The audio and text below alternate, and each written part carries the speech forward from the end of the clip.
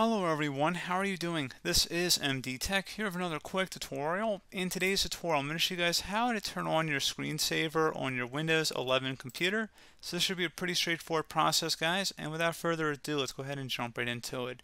So all you have to do is right click on a blank area of your desktop, and you want to select Personalize, and you want to scroll down and select Lock Screen. Go ahead and left click on that.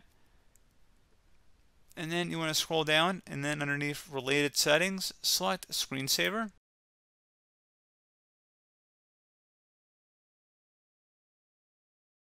So you can also search for this in the search menu as well. And where it says screensaver none, you can go and click inside the drop down and set a custom screensaver. So pretty straightforward. Set how many minutes you want to wait of inactivity before initiating the screensaver.